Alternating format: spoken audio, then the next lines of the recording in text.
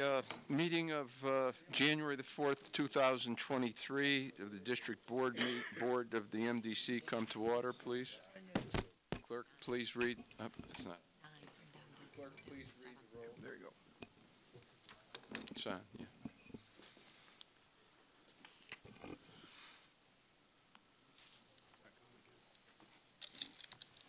DeBella.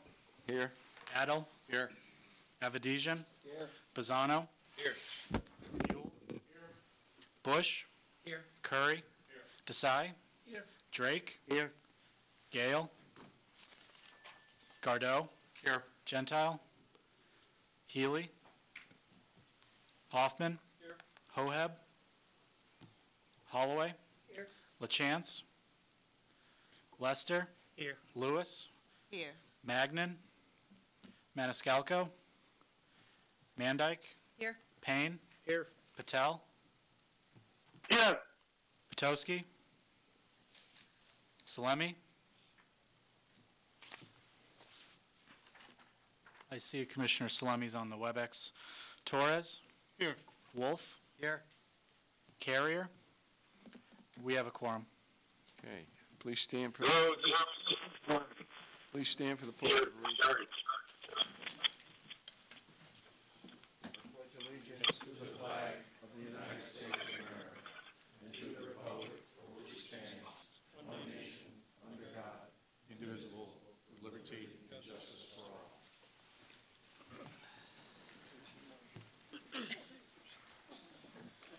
all. Item number 4, approval of the minutes of the December 5th, 2022 meeting. Is there a motion? So moved. Second. Been moved and seconded. Is there any discussion, additions or deletions? Yes, excuse me, Mr. Chair. Yes, this is Commissioner Mandyke. Thank you very much, Mr. Chair. At the last meeting, there was a resolution put forth to increase the amount of, for the Metro Hartford Alliance for our membership. I abstained during that vote. I received a call from the chairman after that. He requested in an effort of transparency that I speak this evening to tell people why I abstained from that vote so it could be on the record. So just to let everyone know, David Griggs is on my board. I am the executive director of the iQuilt Partnership. So I just wanted to make sure I clarified that and let everybody know in the interest of transparency that I told everybody that. Thank you, Commissioner. Further changes or additions or deletions? If not, all those in favor, please signify by saying aye. Aye. Opposed? Item 5, public comments relative to agenda items.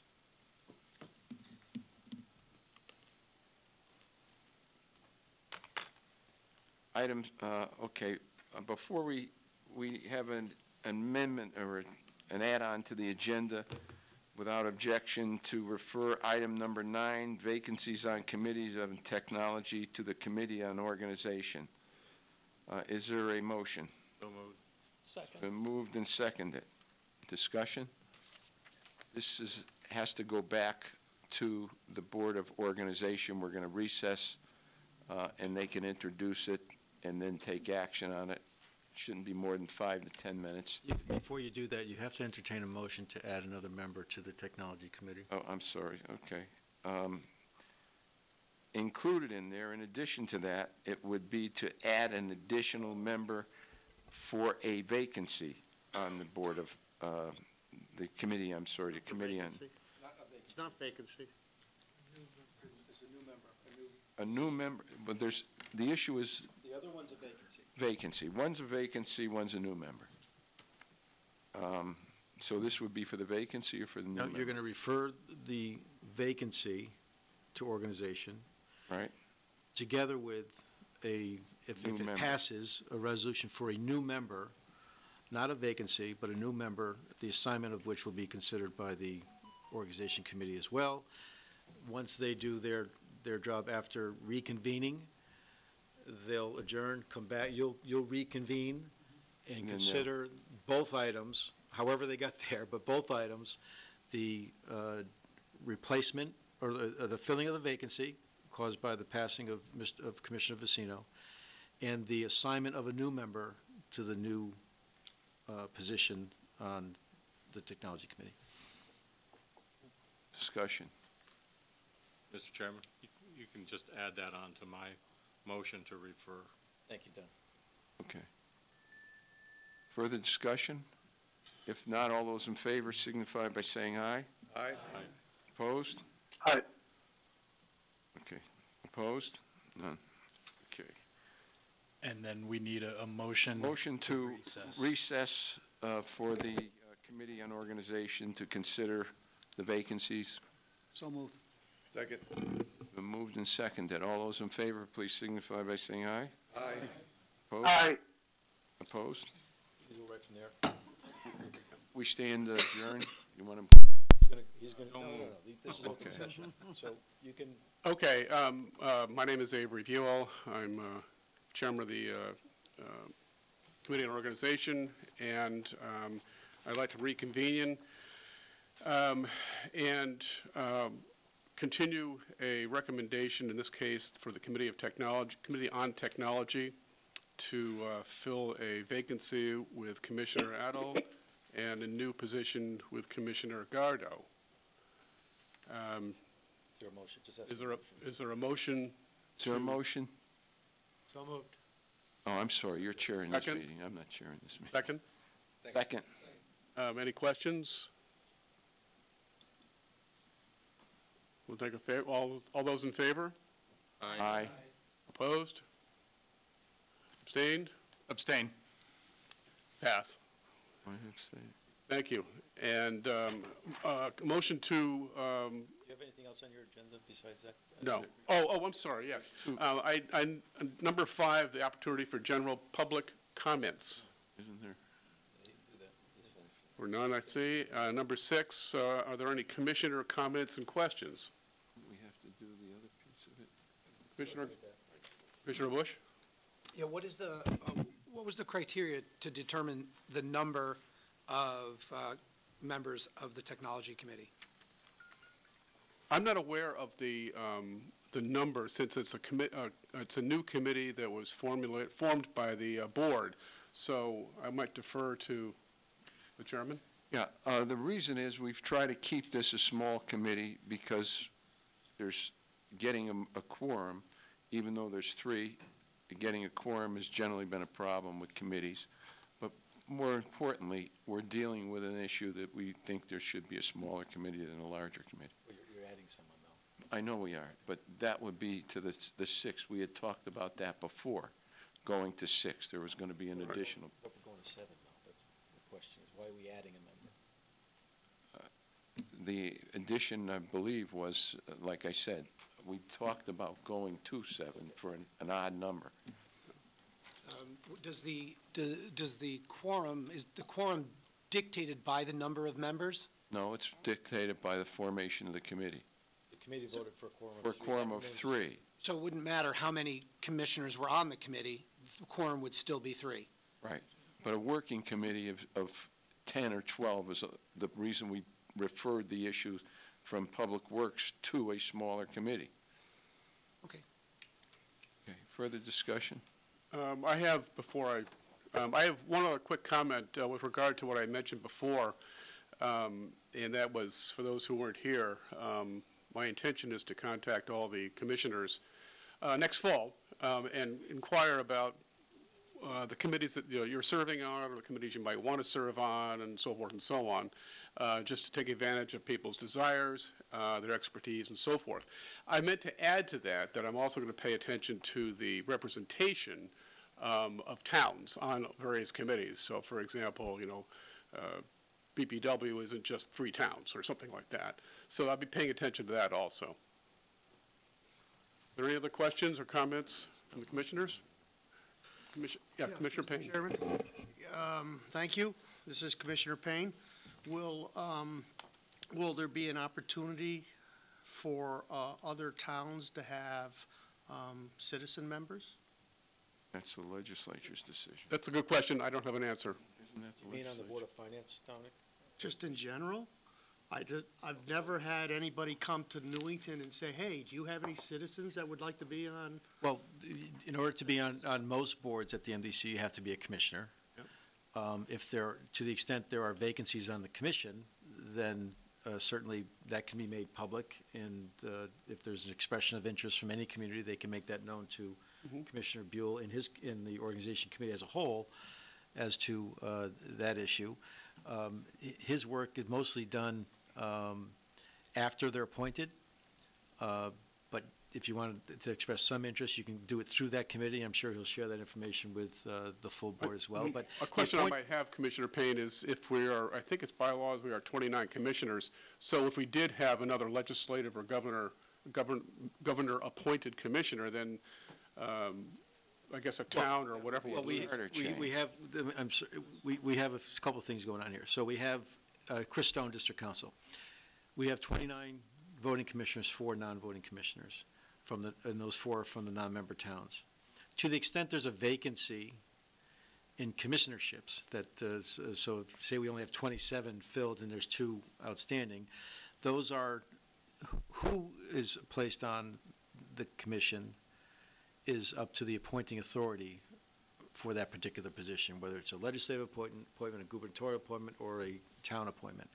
This commission has very little, if anything, and by charter, it's very little to do with that. Okay. Once appointed, and then the assignment comes up as to, obviously, one of the things that the committee and organization would look to is the preference of the new member. The second would be obviously the needs of the commission or the subcommittees to have members placed on those committees, and any other items that the organization committee and the chair have considered to be important. Expertise, you mentioned it, Commissioner Buell, the particular expertise of the commissioner. But that's when you can then offer, if you have someone from Newington or someone from Windsor that you know that could be, I know that there are individuals who's outside of Weathersfield that wrote in support of Commissioner Gardeau for the Technology Committee based upon his expertise and his interest in serving. That can be done, and it would be done through the Chairman Buell and then brought to the Organization Committee. Thank you. Just let me add on to that. There's been some evolution relative to appointees and where they came from. Originally, the district board was formed in 1929. In our charter, it stated, I think it was 12, Chris was 12. I wasn't here. I wasn't either, but I was You may have been here. You may have been here. No. But what happened was there were some changes, and they were all gubernatorial appointments. And then I believe it was in the 1980s, the legislature, in its wisdom, determined to change the governor's appointees and add to them. And what they did is they reduced the governors to 9, and they increased the number of towns to 16, I believe it was. It brought it to 26. And at 26, it must have been 17. And then in 1993, I think I did it, 94, we amended it in the legislature to add 4 additional appointments that were the appointees of the legislature. 2 from the minority, 2 from the majority. So that meant in the majority, it would be an appointment by a President Pro Tem of the Senate, 1, appointment of the Speaker of the House's appointment, and then the 2 minority appointments, the minority leader of the House and the minority leader of the Senate. That's 4.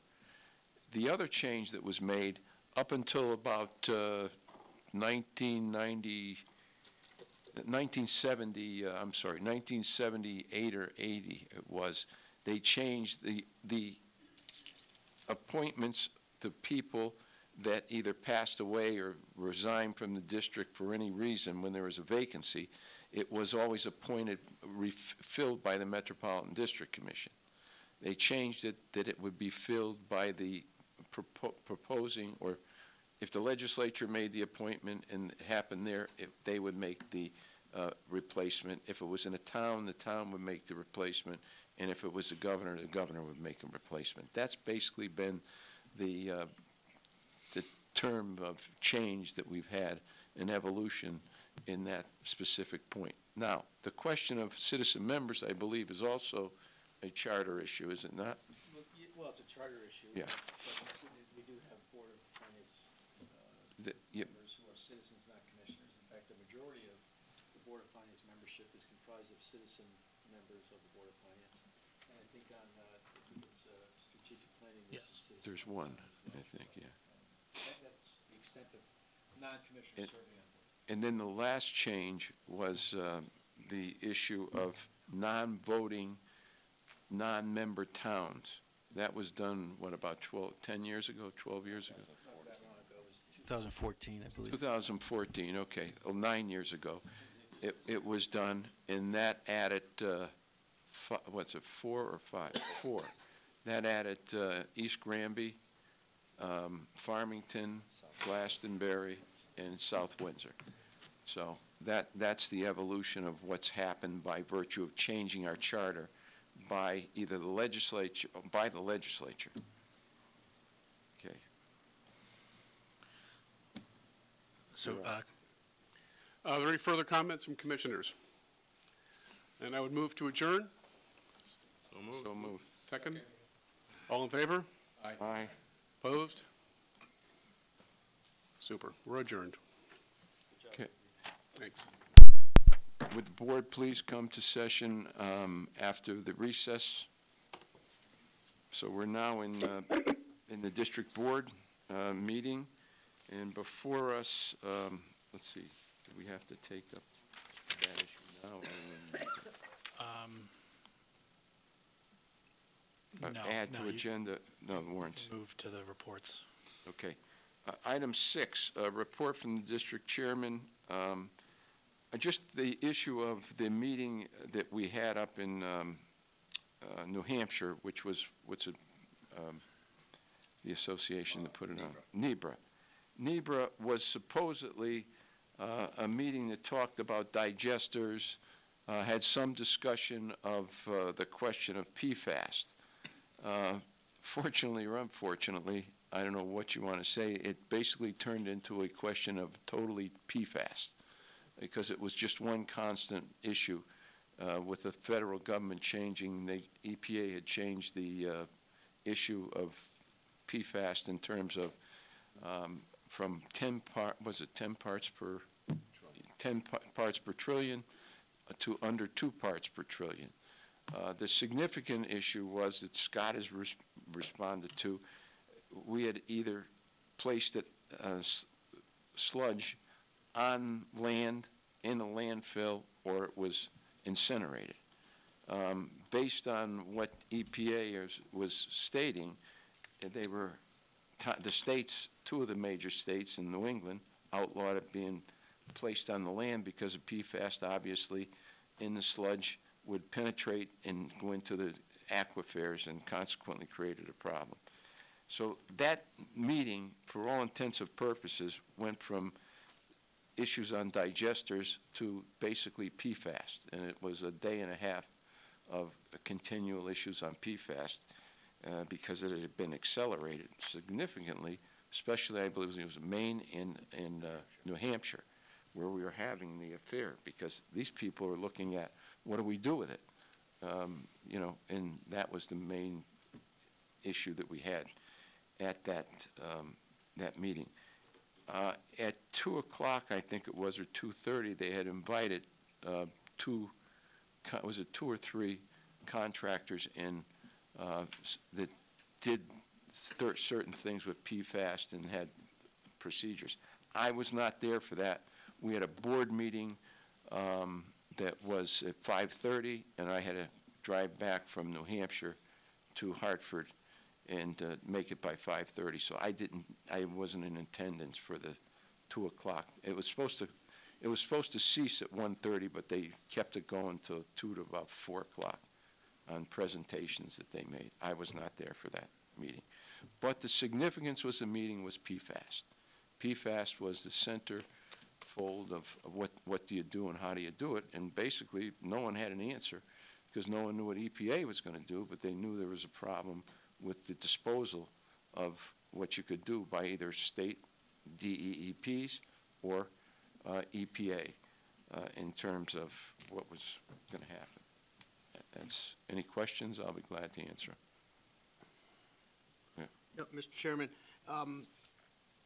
have you had any communication with CTEC? I'm wondering why they continue to advertise that they're doing a pilot program with us, and so I'm wondering whether or not you had any communications with the CEO or anybody else at the company? I have had several communications with them relative to their technology. No communications to them relative to any issue that they would be eligible or that we were doing anything on a pilot program. They've gone to several communities. Farmington, they've gone to Middletown, pursuing the issue of a pilot program. It's not just the MDC. They've been to, like I know of, two of them are Farmington, and Scott's got designation of Middletown. It's just, I find it pretty abnormal that we catch them a second time advertising that they're doing a pilot. It's not the second time they've advertised it. That was the issue of biodiesel. No, it was CTEC. This is the second time. Well, I can't control that. So what's the issue? Did you encourage them? You must have given them some sort of idea, or, something must have. A company doesn't do that. Excuse me, could I? If I could finish first. Go ahead. It's abnormal for a company to advertise that they're doing that unless somebody gave them the impression that it was okay. They said that to us when we had the meeting in May, that they'd be willing, that their technology, they'd be willing to do a pilot program for, what was it, 30 to 60 days or 90 days or whatever it was. So that started back in May of 2021 when we initially met with them. They've submitted to me significant amounts of information. That's my prerogative to deal with them on information. No suggestion that we were willing to do anything with them on a pilot at all. And I don't think any other town has agreed to do it. Okay. One more question, Mr. Chairman, through you to the District Council. District Council, is this the second time that we've had to notify CTEC that they were overstepping their bounds on gasification, announcing that we were doing a 90-day pilot program? Well, it's the second time we put them on notice I got to be clear here, though. It was statement. Clear it up. Go ahead. It wasn't about starting a 90-day program. Their language was hopefully start, but the more concerning language that, and I alerted them to this particular phrase within two communications one to a potential end user, another Water Pollution Control Authority, and the other to regulatory agencies that are actively looking into new technologies in gasification in particular, but also other technologies. And that was the phrase, and I apologize if I have to paraphrase it, but was the following. We are working closely with the Metropolitan District through its chairman and his team. That's the language that troubles me, because I approached the chairman and he indicated that that's not the case. So, I take him at his word. I put them on notice once. It didn't seem to do anything. I put them on notice twice. I don't think this, 3 strikes and, we're going to be forced, because again, we don't know who sees those types of communications. What we do know is that it's an emerging industry, these new technologies, that they're competitors, that one of the instances in which the statement was made was also at a conference, verbally, but in the writing I have two instances. And so I'm going to assume that if it's in the public arena, that it's permeated throughout the public arena for purposes of me representing the MDC Commission. And so my concern was sending that message and doing one of potentially, and I shared this with the chairman, potentially one of 2 things: querying the potential pool of competitors with the district for potentially, and you haven't decided this yet, we're a long way from there, but potentially providing some sort of service or technology to the MDC. If a competitor knows or feels that there's already an in for someone like C, or any company, let alone C, any company, they would probably dissuade them from investing what it could be several $100,000 in a response to an RFP, than not. So that was the first concern. The second concern was if, whether it's C-Tech or ABC Corporation doing the same thing, has a technology that is quite effective and state-of-the-art and something we want to take advantage of, we wouldn't want that company to be disqualified from participating and have our 400,000 customers, 110,000 accounts, not be able to take advantage of that technology because the bidding process, the procurement process was biased, skewed, and leaned towards one particular competitor. So those are my concerns. It has nothing to do with C-Tech, that technology, that's way over my head. It has to do with the representations of working closely with the Metropolitan District through its chairman and his team. And we had, Through you, Mr. Chairman. yes, Commissioner Patel. I also stated, and I think correctly, our council notified them. Short of that, if somebody makes a false statement, you cannot do much about it. And those who follow that or believe them, and if they do something without checking with us, then that's their fault. You cannot just control all over whoever makes all kinds of false statements. So I think council correctly notified them, and short of going to court or all that, I'm not sure whether it is worth going in a court and fighting. Thank you. Just to clear the issue up, we're going to take that up on Friday. Chris and actually Joan Gentile has made a proposal to us, and Chris and the staff are crystallizing it. Chris, you want to just briefly, so that we straighten this out going forward. Chris Stone, District Council, and encourage all, whoever can attend, either in person or remotely, do so. But it's going to be what hopes to be a very substantive meeting of the Technology Committee on Friday. We'll present a proposal to develop what's called an RFI, a request for information process, that is not targeted to one technology or one company, but to the I'll call it the technology public in general, where they have an opportunity. It's a very wide distribution or circulation, where they would have an opportunity, and everyone would have an opportunity to respond, provide us information about their technology, understanding that that doesn't involve a commitment from the MDC to a contract, doesn't involve the commitment to the MDC to even engage in that particular technology, but it allows us, or that committee, to take a broad approach to seeing what's out there. Now, I say that and I've indicated to Commissioner Gentile about this, and she was the one, she initiated this whole process. You know, there are a couple things that have to happen first, right? We have technology now that down at the South Meadows, I just use the smokestacks down in the South Meadows by way of example, that were the subject of the white paper that Scott prepared, and that all indications are that they're effective, that they've been able to meet the EPA standards that went from 3,800 parts per million, I believe, on carbon down to 50 parts per million on carbon. So they've been, it's been effective, and they're an investment. And I think the first issue should be a consideration of whether to go forward with other technologies to replace that or not, and that's a decision that the Technology Committee and then ultimately the board's going to have to make.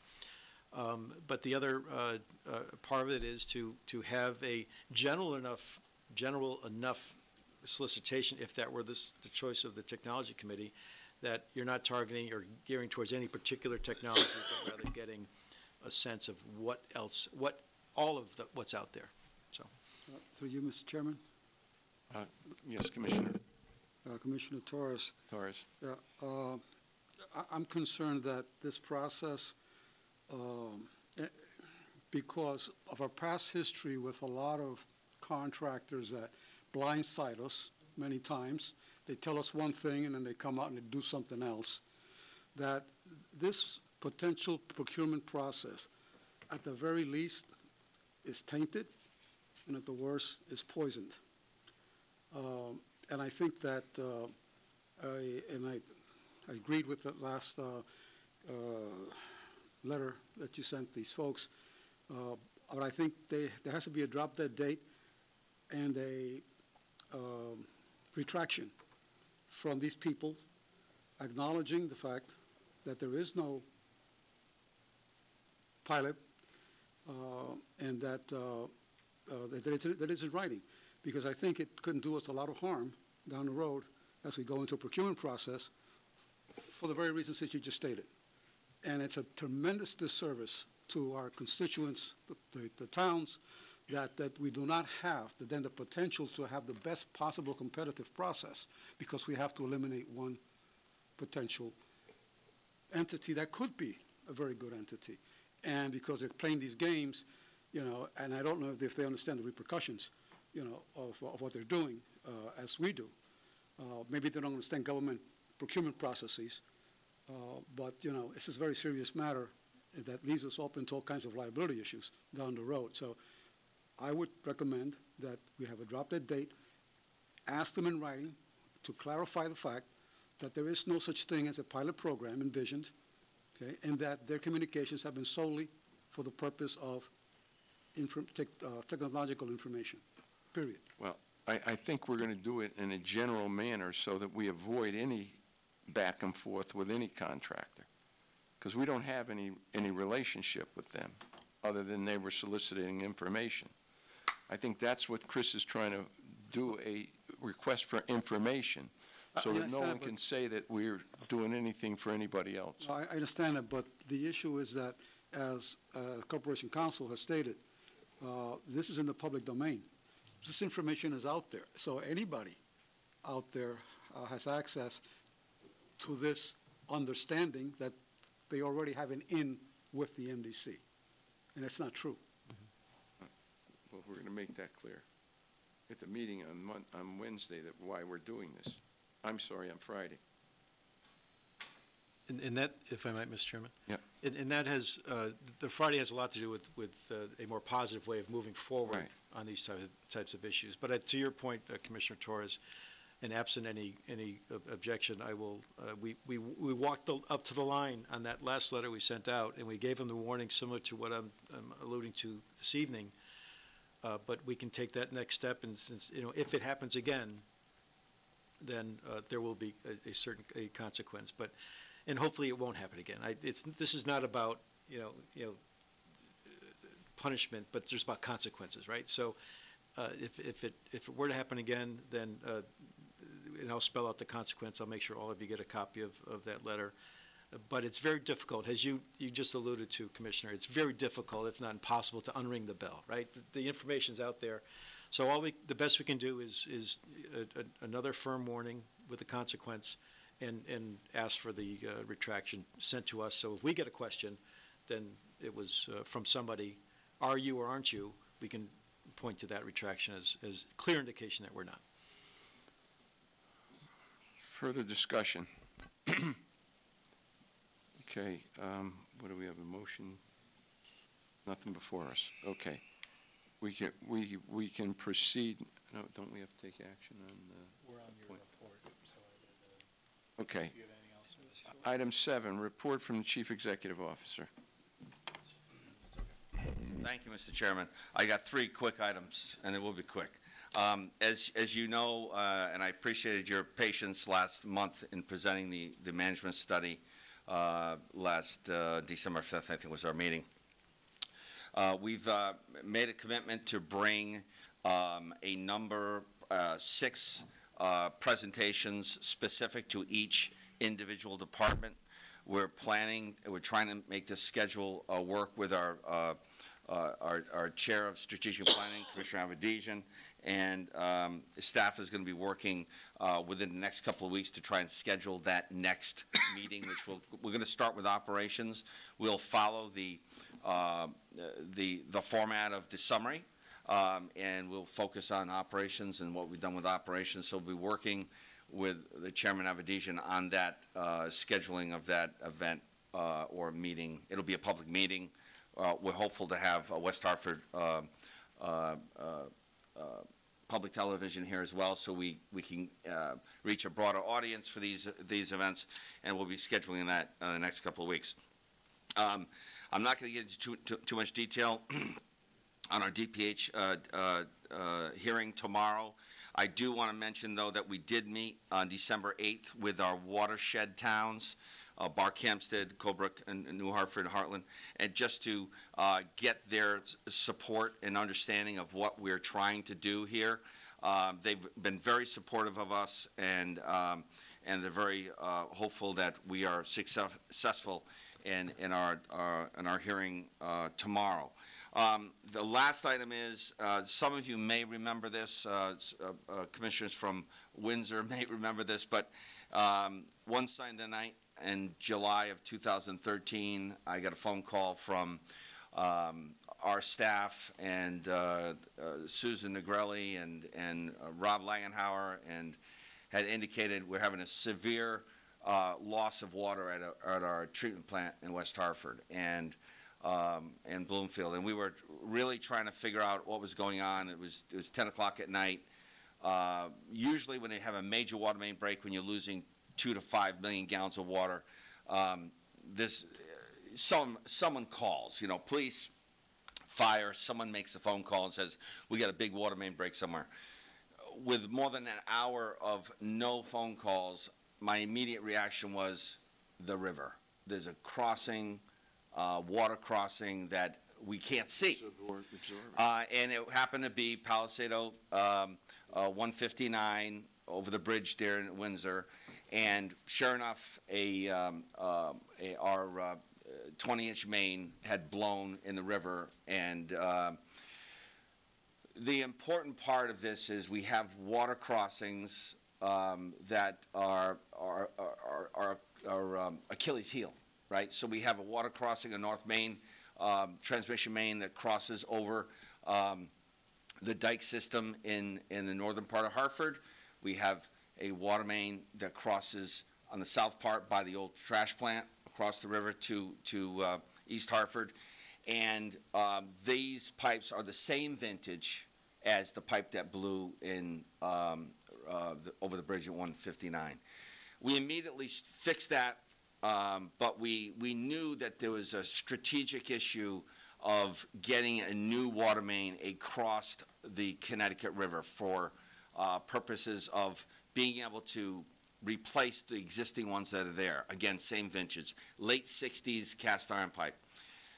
We are very successful, and we've been notified, and I want to thank Chris Levesque and Dave Banker and Sue Negrelli and Chris Stone and Steve Bonafante. We've been notified. We've received a $2.5 million grant for that water main, and we've been planning for that and hoping for that grant, which is going to be successful. It's roughly a $25 million project, but it's going to allow us to not rely on, remember, we got two pipes serving the east part of the river, and they're both the same age. It's like replacing the light bulb at the same time. What do you expect? The light bulb to go off at the same time. So this is very important for us. We'll be working diligently to execute that project once we get that grant money in place. So, okay, Scott, just going back to the first issue with strategic planning, you're also going to contact our towns and make them aware of what we're doing on the study. Yes, yes, we will. We're going to be a substantial amount of information, and it should be definitive to them as well, because they're the paying the bill here. Yeah, absolutely. And we're going to try and keep these meetings down to an hour and a half with half hours of questions. It's a lot of information. We don't want to have to repeat it. So that's why we want to invite our towns. We also want to have them publicized with West Hartford TV so that we can reach as many people as possible. But yes, we will be inviting our towns. Are we going to have a web access to that? We always do. We'll have that as a public meeting. Public meeting. We'll have web access. Yes, web access. Okay. Yep. Are there questions? That's the end of, are there questions to Scott's report? Okay, let's see. Don't forget me again. Number 8, report from the district council. I wouldn't forget the district council. Chris Stone, District Council. Thank you, Mr. Chairman. Just two things. You received an email from me just before the holidays, I believe, just before Christmas, regarding the Marriott assessment appeal. As you recall, we were successful at the appellate court level on that appeal. In the time frame by which the other side had to appeal that ruling lapsed in mid-November. We got an email just before the holiday, or the lawyer representing us got an email just before the holiday indicating that the notice from the court about on the ruling had gone into his spam filter of his email. He never got notice. He has since filed what's called a petition for late filing of a petition for certification to the Supreme Court of Connecticut to review or reconsider our appeal. We've objected to that. Who knows where it's going to go? That's one of the problems with technologies, is that you run into these problems, and both myself and my brother counsel on this understand that these things happen, and we don't think it's anything nefarious on our opposing counsel's part. But there are ways, the things that you can do, and that our counsel does to avoid these types of things, including getting direct notices from the court that something has happened in the case, even if you don't know what is happening, but you get a ping, so to speak, as to what's happening, just so you keep an eye on these things. So who knows what's going to happen. I'll certainly report back to all of you once the Supreme Court rules on that motion for a late filing. And then the second thing is the tunnel litigation. That's pending in federal court. That has been, by order of the federal judge, Arterton, has been ordered to mediation through an assigned magistrate. We have a scheduling conference next Tuesday on that. So that's an effort by the federal court to short-circuit what could be a very long, expensive, discovery-laden, pleading-laden litigation that probably is going to make more money for lawyers than anybody would want to imagine. So it's an effort for early intervention by the court, a specifically assigned magistrate who will accommodate our schedule, but also move this along so that if there's any hope, including or outside what's already going on in terms of negotiation between Scott and his staff on the technical side. But if there's any hope to try to get some resolution on that very significant case, it's now, because as all of you can imagine, once you get into the trenches of litigation, you fall in love with your case and nobody wants to settle because they've invested too much and are reluctant to resolve it short of going to the courthouse steps on trial day and understanding that your case maybe isn't as good as you thought it was on either side. And it's certainly not here because we know we have a great case. But that's where that is. But it's an important step in terms of how that case is proceeding. I'm thankful to Judge Arterton and her assignment of a magistrate specifically for us. And the difference in Commissioner Gale and others can attest to this, the difference between obviously federal court than state. The state will give you a pretrial, and unless it goes to complex litigation, it's basically a pretrial or two, and you try to resolve a multi-million-dollar case in about an hour. Here we've got, and that's just because of the resources aren't there, not because of an unwillingness, but the resources aren't there. The other option would have been private mediation, which is costly. It's you pay a couple $1,000s a day, and it could go on for days and days and days. And you get sometimes a retired judge, sometimes you choose a lawyer in the construction industry, but you have to agree on the person. Here we didn't have any say. It was the magistrate that was assigned to us, and that's fine. But it's the only expense you pay is for the lawyer, but it's a lawyer in mediation rather than a lawyer in litigation. So it's much less expensive than otherwise. So that's proceeding, and I'll keep you posted on how that progresses as that moves forward. Chris, I got one question on this issue. This is a mediation, though. It's not it's not a binding. It would be a mediation, even though it's a federal appointed That- attorney. It wouldn't be binding. What would happen is you'd come to a mediation, and then you'd have to have a binding. How do you bind that? Well, you agree to it. So it's the judge, the court, the magistrate, and then ultimately the federal judge can't compel you to settle a case in mediation.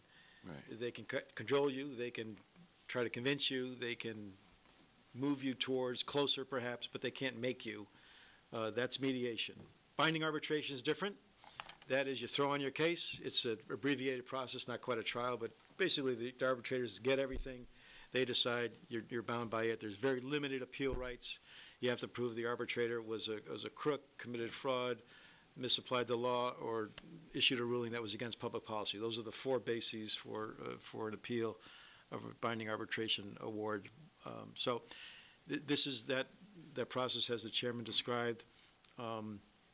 We, just by way of example, and then I'll be quiet, but we went through mediation and resolved the case on the Ludlow, Limbrook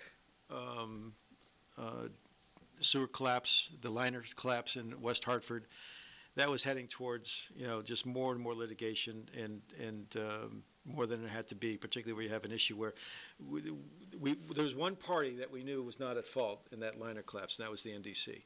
There were three other parties, three defendants fighting, pointing their fingers at each other. So you can imagine how that was working out. But we were able to get close to 100 cents on the dollar through mediation, through the work of the magistrate that heard that case, federal magistrate. And hopefully this will bear the same fruit. But I'm cautiously optimistic. It's a good step forward. If I may. Go ahead, I'm sorry. Yeah, no, it's okay. Scott Jellison. So, and in addition to that, as we've already reported, I have met with my construction staff and the contractor a couple of times. I've reported that to you. We were trying to resolve this at a technical level, and what the last meeting, which was in December, or maybe it was even November, we had agreed as two parties. We had agreed that we would allow the geotech engineers, because this is a geotech problem, this is a geotech technical issue. We agreed we would let the geotech engineers sit down in a room and try and come to some kind of a agreement or resolution as to what was actually found 200 feet below grade in terms of the amount of water that they felt was above and beyond the scope of their bid. So it was postponed at least twice. We have it scheduled. It is scheduled for the 23rd. My pre-meeting is the 23rd, and the other meeting is the 25th, I think, which is 2 days later. So we are working in both arenas. Mediation, we're also trying to resolve it directly with the contractor, and we'll give you an update after that meeting. So this is into the merits of the issue? Yes, from a technical standpoint. Yes, and we've already given our position on that, but we've been very open and told the contractor, if you can prove to us that there's something, as we would call it in construction, unforeseen conditions, which is more water than they expected. We've talked about this numerous times during the design and the construction and the bidding. The biggest liability in any tunnel project 200 feet down is water. And they have to prove to us that they experienced more water than our geotech boring information provided. It's really the issue. This is significant in the sense that they had agreed to do it before and then never did it. So if they show up, it'll be significant. Yeah, so it's scheduled, the meeting's scheduled for the 25th of January, and go from there. Commissioner? Mr. Chairman, through you, I guess. Commissioner Taylor. I guess my question is basically, what's our exposure here, if any? I mean, what are the parameters that we're dealing with within this particular context? People are talking about having discussions and mediation, but I mean, can we get, as commissioners, some idea of what our exposure is? Because I think that that's important for people to have an idea. because you can agree to any number of things, but within the context of this situation, at the end of the day, we're talking about dollars, money. Chris, Thank you, Mr. Chairman, and District Counsel. Chris Stone, District Counsel. I can tell you what the public information about our exposure, i.e. the complaint filed in federal court, asked for a minimum in damages of $37 million, and that has to do with the claim of a differing site condition within Reach 1. The tunnel itself is divided up into 3 reaches. There is also, we expect a claim for Reach 2 and 3 of some unknown amount that hasn't been quantified yet. But this is not insignificant. Now, that's the claim.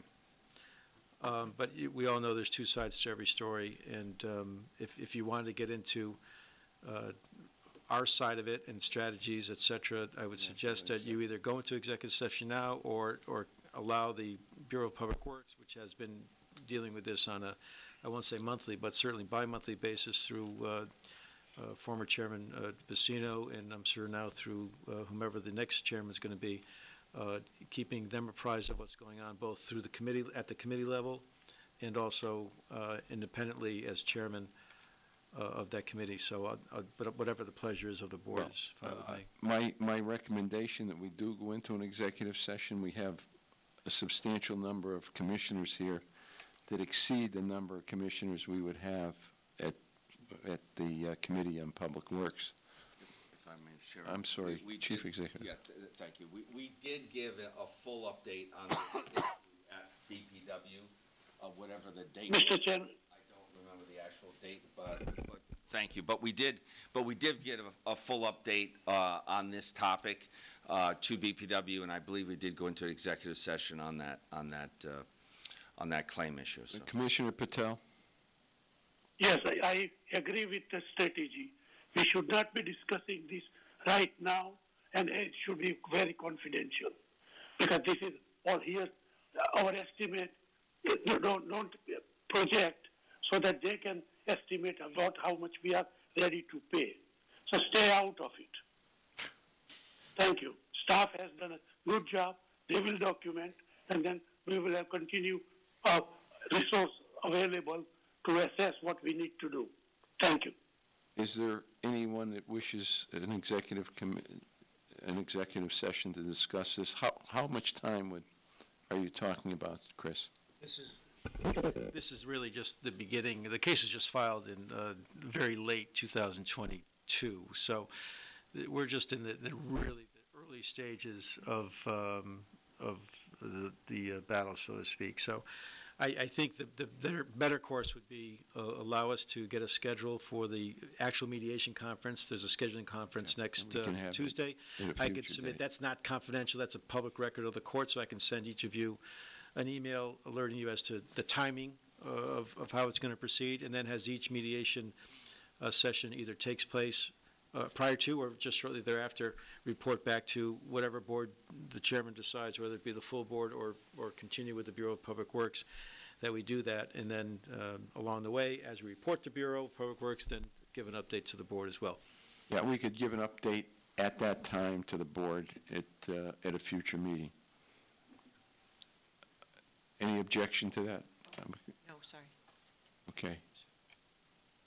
Further questions of the Chief Executive's report?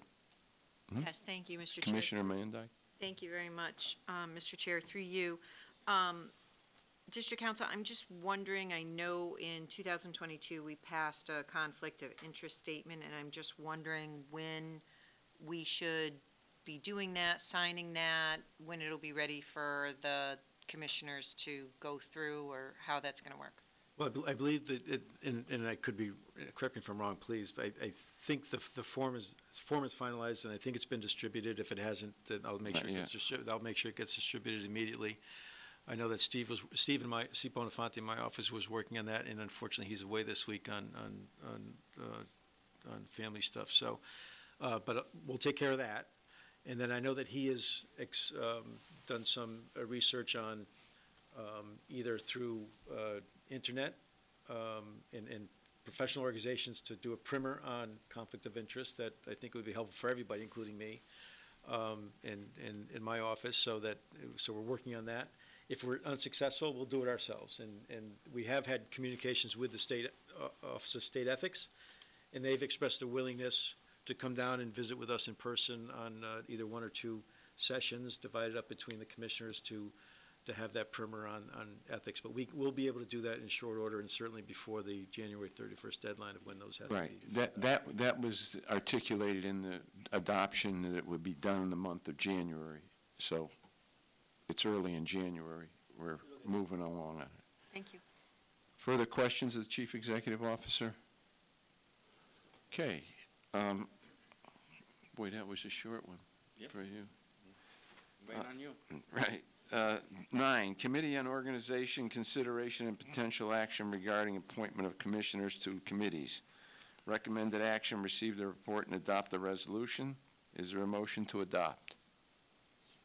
Moved. It's been moved and seconded.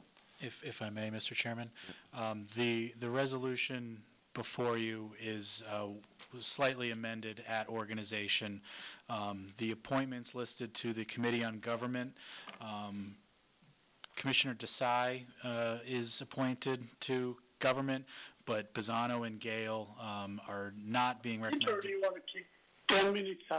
I can wait. We keep my. Commissioners Pisano and Gale are not being recommended to be appointed to government, but instead to strategic planning. And then also the two commissioners. They're on the copy Okay. that they had. Okay. Is there discussion? If not, so we've covered all of the amendments and everything else that were, okay. All those in favor, please signify by saying aye. Aye. Opposed? Okay. Committee on MDC Government, Consideration and Potential Action regarding appointment of legislative consultants. Recommended action, receive the report and adopt a resolution. Is there a motion? So moved. Yep. Been moved and seconded. Is there an amendment? There was an amendment approved at government to modify the compensation amounts. For Gaffney and Bennett, it was increased to, this is only on the state level. You'll see in the resolution, the first paragraph is state lobbyists and the second paragraph is federal. For the state lobbyists, for Gaffney and Bennett, the amendment was increased to $69,000 from $60,000. SJB was from $20,000 to $25,000, and strategic outreach was increased from $60,000 to $66,000. Okay. Other questions? Why are we increasing them? Commissioner Chris? Yeah, if I might, thank you, Mr. Chairman. Chris Stone, District Council. The three lobbyists at the state level have been our lobbyists at the state level. Brendan for a decade plus, Steve for 4 or 5 years, and Janice Fleming for at least 3 years now, maybe 4. But and each of them have done an exemplary job. And we felt that there's been a significant period of time, 4 years, that there was no increase for It's the first change in 4 years, as far as. It's about, it may be 3 years, Commissioner. It's been a while. And one of the reasons why it hasn't happened before is because of, I hate to blame everything on COVID, but in fact, COVID shut down the Capitol for at least two and a half years. And the work that had to be done, where one time you had to be at the Capitol and wait around, was done telephonically, through Zoom, et cetera, Zoom meetings. And I won't say it was any easier substantively, but at least practically it was easier to do it that way than to be at the Capitol trying to hunt people down. So we did not increase them during that period of time.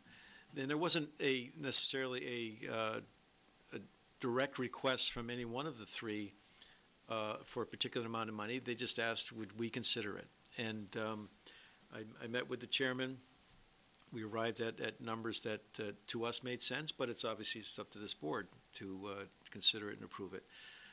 They all do really good work. It's good to have a consistency at the Capitol with who's representing you, so they know that when Brendan's there representing the MDC, he's a longstanding MDC lobbyist. He knows what he's talking about. He can be trusted. And likewise for both Steve and Janice, the same. I use Brendan only as an example. They're all trusted up there at the Capitol and all do really hard work for us. So we're asking for what I consider to be, particularly in light of what's happened over the past 2 or 3 years, and no increase, a modest increase. We can do that within your existing board budget. We don't have to add money to the budget that you just approved for 2023. And I truly think it's money well spent. Further discussion? Commissioner Lewis? Yes, thank you, Mr. Chairman. While we're voting on the lobbyist contracts, I just want to acknowledge the work that Janice Fleming Butler did over the summer. She is a friend of mine, and I am also a member of the Voices of Women of Color. But she held 6 house parties over the summer. And at these house parties, she invited organizations and residents of our membership towns for the purpose of updating them on what she did during the session and to answer some really tough questions that the community has regarding MDC. She had everyone sign in. It was an amazing time. We even had Scott at the last one we had, and he heard from our consumers and gained the support of the people that was at the party. And they are also going to join Janice in advocacy at the LOB when needed. So I just wanted to put that on the record. I'm super proud of her, and I just wanted you to know how firsthand how serious she takes this opportunity. Thank you. If not, all those in favor, please signify by saying aye. Aye. Opposed? Okay, now we've got to go back to an agenda item, add. I'm going to let John explain what happened, what we failed to do, and we're resolving how we resolved it. Yeah, if somebody could make a motion to amend the agenda. Every January, I report as the district clerk service of the tax warrants on the member towns. And it's just basically notifying you that the tax warrants were served and received. So if somebody can make a motion to amend the agenda with a 2/3 vote, I'll just deliver that report. Mr. Chairman. Add an addendum to the Seconded. agenda. It's moved and seconded. Is there objection? With no objection, it's before us. Go ahead, John. Okay. Service of tax warrants for fiscal year 2023. Pursuant to the charter of the district, section 3-13, the district clerk reports the tax warrants for fiscal year 2023 drawn by the chairman of the Metropolitan District in favor of the treasurer have been served on the following: Town Clerk Marguerite Phillips, Bloomfield; Town Clerk Robert Pasek, East Hartford; Town and City Clerk Noel McGregor, Hartford; Town Clerk James Krupiansky, Newington; Town Clerk Sandra Merrill Wiliba, Rocky Hill; Town Clerk Essie LeBreau, West Hartford; Town Clerk Sue Schroeder, Weathersfield; Town Clerk Anna Posniak, Windsor. Receipts for these tax warrants have been received and are on file in the office of the district clerk. Respectfully submitted, John Myrtle. Okay. And no action is necessary. No action. It's been received by the board. No action necessary. It's a housekeeping issue that we moved on. Before I go any further, just because we're dealing, I should have pointed this out in the committee and organization. There's a document that we have on hand that basically lays out the commissioners, committee assignments, names of commissioners, term of expiration and service, their cell numbers and residential phone numbers. It's a public document. It also deals with the appointees, who appoints the specific commissioners here, by town, by legislature, and by gubernatorial appointment. It's always been a lot smaller. We've sort of, I guess that age has some effect on this. We've made it a lot larger. It's easier to follow because of the amount of detail that's put on here. Jackie, you also had some add-ons to it. just the amendments to this? Just, Yeah, I spoke with Mr. Myrtle about it, and he said it would be easy. yeah, just explain what they, Oh, all we wanted to do was, sorry, Commissioner Van maximum. Dyke, at the bottom of the sheet, sorry, Avery. right down here. Right down at the bottom, we Add a line. note how much the quorum is, and I just asked down at the bottom that we also, some of our committees have specific numbers that we cannot exceed according to our charter or our bylaws, and I asked that that be noted, so then we know how many people we can only have on the committee. Some are, doesn't matter, and some do, so Mr. Myrtle said that that would be an easy add for him on the Okay, committee. that's from everybody will get copies of this, and you can access it. It changes with people leaving and coming on, and we update it on a weekly basis, I think, or as-needed basis. That's it then. Scott, you missed this time. Opportunity, general public comments. Well, I had a bet, and he delayed, so I lose. Opportunity for general public comments. You actually behave yourself tonight. Commissioners' questions and comments. Other business? Mr. Chair? John. Commissioner Avedisian. Yes, Commissioner Avedisian, through the chair to District Council. Just so I understand, because I'm a little vague on this, today, one of our commissioners, Mr. Mendyk, had to explain the reason for an abstention. Now, I look through Robert's rules, I don't see anything, but does that mean now that anybody that does that has to explain it, or is that something that is just, was asked for and not necessarily required? Chris Stone, District Council, and as set forth in the memorandum that I sent out regarding recusal not too long ago, it's not something that's required. It hasn't been required by the district, and most recently we've had 2 recusals in which I believe one was explained, one reason was not explained. It's solely up to the individual commissioner, and I believe, and Commissioner May, that can correct me if I'm wrong, is that she did so at the request of another commissioner, and she honored that request. Yeah. That was prior to the ruling that you put out on the, Jackie, it was prior to the. Well, her recusing herself was Her prior. recusing herself But was. her explanation tonight was after the Right. memo. Yeah. Okay. Thank you very much. Adel? I just wanted to read a statement tonight. I want to say that I've known Bill DiBella since I was first elected to the Wethersfield Town Council over 20 years ago. Bill has been in public service long before that. As mayor, I served on a committee led by Bill whose goal was to mediate the differences CRA and MDC were experiencing. Both parties weren't bargaining in good faith, meaning CRA, so that effort failed and it cost us all, the district, quite a bit. However, I've come to admire his efforts and try to end that conflict. Since then, since the beginning, Bill and I have had several other commissioners have been discussing new technology for both the old CRA plant as well as our own plants. We have discussed methods that works, others that have proven not to work, and technologies that work in other parts of the world but haven't been proven yet in the United States. A lot of negativity has surrounded us for several months now.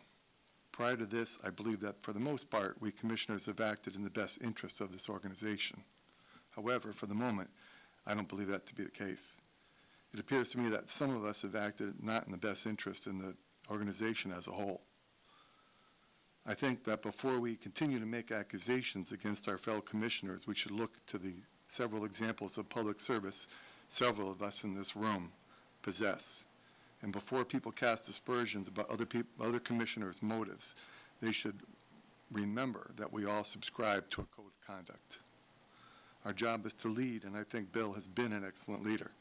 He has tried to spread responsibility for moving this organization forward among us all.